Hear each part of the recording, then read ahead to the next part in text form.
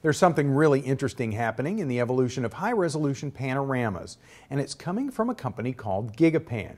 Today we're going to talk about their flagship device, the GigaPan Epic Pro. One of the benefits of modern digital cameras and software is that creating panoramas is getting easier all the time. From in-camera processing to stitching in Photoshop after the fact, there are several ways to capture impressive panoramas. One of the things most panoramas have in common, though, is that they're usually taken handheld. And since the software that stitches images is so good, panoramas with smooth image blending are becoming more and more common. But imagine if you were somewhere with lots of detail, like the Grand Canyon or a sports stadium. And imagine if you could zoom all the way in with a high-quality 200mm or 300mm lens attached to a high-resolution camera. There are a few problems you'd have trying to make a panorama that way, though. First, you'd need to take dozens, if not hundreds of shots, aligned and in order, so that you could stitch them together after the fact. Talk about tedious. Second, you'd need some serious image processing software to hold a couple of hundred 18-megapixel images and blend them all together. And third, you'd need some powerful hardware and software to display the finished image at full resolution. Well, there's a solution to this kind of challenge, and it's a combination of a special intelligent camera-holding robot and some amazing post-processing software. And both the invention and the company that makes it are called GigaPan. Before we get into the specs and setup of the GigaPan unit, I'd like to introduce you to a guy who has really jumped into the GigaPan technology with both feet. David Bergman has taken quite a few iconic GigaPan images from the presidential inauguration to the Olympic Games using the GigaPan.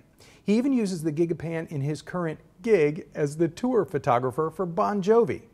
Please welcome David Bergman. Hey David, welcome to the B&H set. Hey Larry, great to be here. Thank you so much for coming. Now, you've been using the GigaPan for a while. How did you get into this? Yeah, the first time I ever used it was at a little event, you might have heard of it. It was President Obama's inauguration. That's like a famous GigaPan now. Yeah, it went kind of crazy. I had never used the GigaPan before that, and I just tried it for the first time at that event, and last time I checked, it had 20 million views. It sounds like that's almost a testimonial, but how did this come about? Right, so I wanted to document the inauguration. I was already going as a traditional still photographer, and I wanted to document it in a way nobody had ever seen. I knew there were going to be 2 million people there, so I figured that was the story to me, more than the fact that Obama was being inaugurated. So I did a bunch of research and came across the GigaPan and figured it might be a good way to try to show the crowd in as much detail as possible. So I actually got a loaner unit from GigaPan. I had never used it until the night before, and I took it out of the box, read the instructions, and brought it with me the next day. Shot my traditional photos, and then at the same time ran the GigaPan unit and just let it do its thing. And that night, at the end of the day, I just looked at the images and said, oh, this actually looks pretty cool. And I uploaded it to my website, and it went nuts. And it's actually on the GigaPan website as well, and I've seen it there. It's amazing, the detail, and that you can zoom in, so that's incredible. Now, have you ever tried to accomplish something like that before the GigaPan? I had never done something quite like that. I had shot, traditional 3 or 4 or 5 shot panoramas, just, handheld, but I had never used a device that would actually assist me in that process.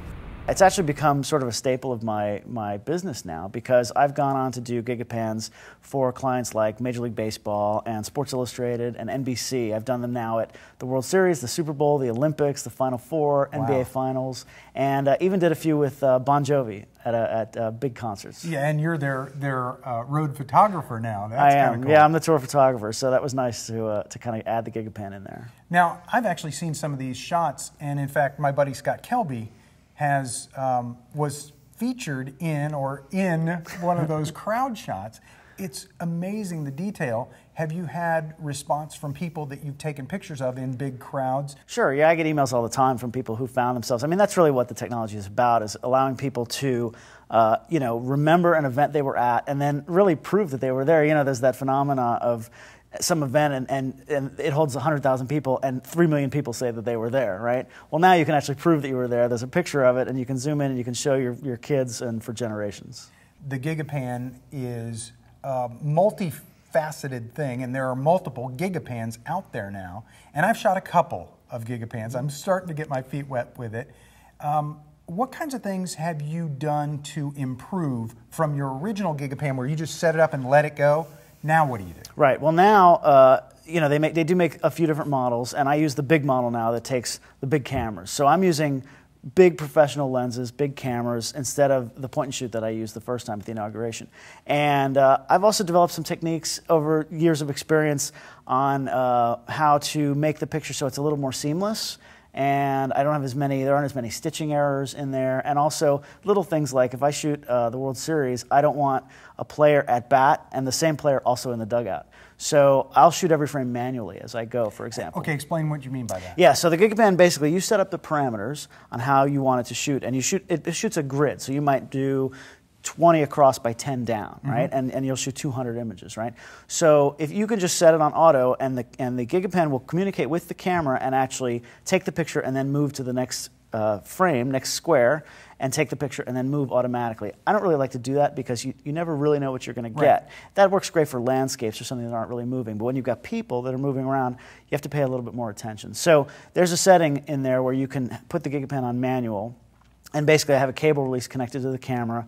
I start at the first frame, I shoot the picture. When I know it's ready, it's in focus, everything looks good, then you hit the button on the GigaPan, it moves to the next frame, sure, and then I hit the button. So every frame I'm composing the image, and it takes a lot longer, it's a bit tedious. I was going to ask you, because I did 218 shots last night, yeah, and it took 16 minutes? Yeah. How long does it take you to do a shot? I've done some. I mean, I did one at the Olympics at the soccer, women's soccer, gold medal soccer game, and it was 675 images or something like that. And it took about an hour. I'm just curious, what kinds of things would you tell somebody that's just gotten into this and they set up and they do the automatic basic stuff, which is what I've done? What is kind of the next step? What kinds of things do you look for, and how would you suggest that somebody grow in using it? Well, I mean, you know, like any photography, you just got to go out and shoot, right? Because as you go, you learn the type of photography that you're doing and what you need to do. If you're just doing landscapes, you might develop some almost HDR techniques, or where, you know, gradation techniques, where as you move up in a picture, you might change your exposure slowly. So maybe the sky starts to darken as you go up. Interesting. It's tricky because you don't want to actually see the squares. You want to be careful about how you do it and make it very gradual. Right. But for example, those are some tricks that you can do to spice up your image a little bit than just doing the standard straight picture. David, I can't thank you enough. Thank you so much for stopping by. Thanks, and Larry. sharing some of your insight from creating these famous GigaPan images. We appreciate you joining us. Thanks for having me. Now let's head over to the review desk so we can go over more of the specifics of the GigaPan Epic Pro. Well, following that interview, you probably have a good idea what the GigaPan technology can help you do. But let's look a little more at the gear. The model I used is this, the Epic Pro. It's the largest GigaPan device available, and it's designed to hold heavier gear, like a full-frame camera paired with a large 70 to 200, 2.8, or maybe something even larger. The setup is basically to clamp your camera in place, attach the remote trigger cable, and use the LCD interface to tell the GigaPan about both your camera and define the panorama that you want to shoot. And then you tell the GigaPan to move your camera for you while it also triggers the shutter in order to capture each frame. Wow, that's a lot. But once I put it on my tripod, I was surprised how quickly I was able to set it up and take my first panorama. And really, I appreciated how the GigaPan screen reminded me of all those little things that I should double check before I press the OK button to begin the automated process of capturing my images. I was thinking that it was going to be complicated to set up the camera, but it was surprisingly easy. First, before you tell the GigaPan about the width and height of your intended panorama, you need to tell it a little bit more about your lens. It asks you to line up the top of your frame with the horizon. Then you line up the bottom with the horizon. That's a pretty quick and clever way to help the GigaPan understand how big your image frame is. Next, you tell the GigaPan that you want to shoot a new panorama, and it asks you to point the camera at the top left of the intended panorama area. It helps if you put your camera in live view mode for this next phase. Using the arrow buttons, you point the camera where it needs to go and press OK. Then it asks you to point to the bottom right. You move it there and press OK again, and that's just about it. By the way, there's a 360-degree panorama option where you can shoot in the round. What happened next was really one pleasant surprise after another. As I was setting up the position for my final shot, the LCD displayed a screen that showed me how many shots and how many rows and how much time would be needed to capture my intended pano. That was really cool. Next, it asked me if I wanted to review the intended pano before capturing it. This is a great feature because before you start the process of capturing, you can review the range of the panorama sweep to make sure that you're getting the intended panorama image you want. Next, the GigaPan asked me several questions that were incredibly helpful.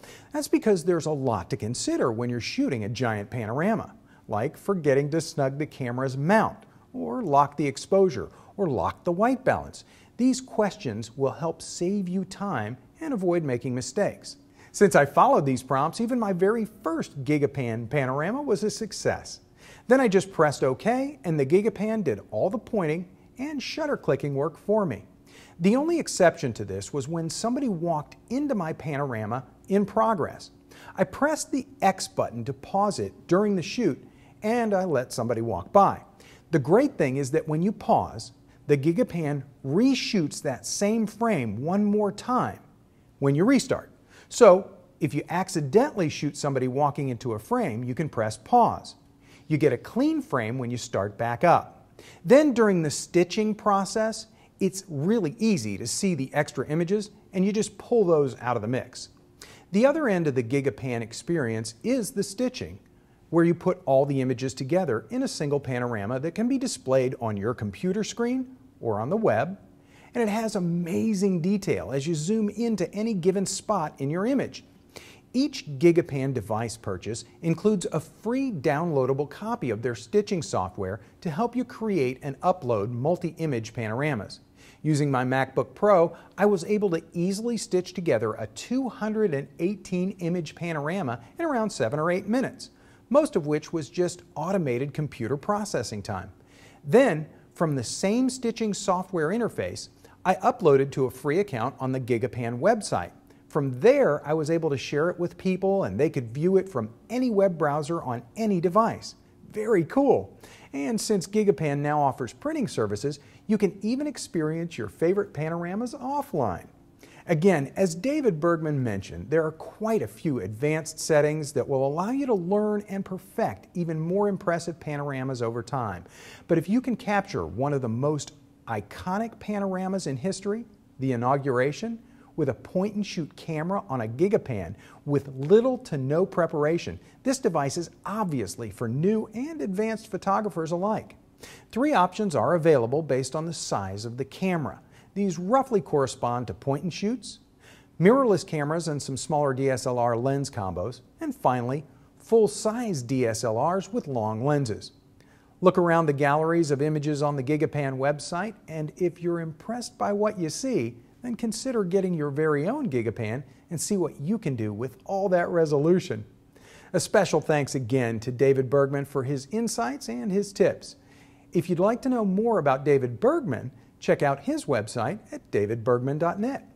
For Kelby Training and B&H, with the GigaPan Epic Pro, I'm Larry Becker. Thanks for watching. For more information, please visit us online, give us a call, or stop by our New York City Superstore. You can also connect with us on the web.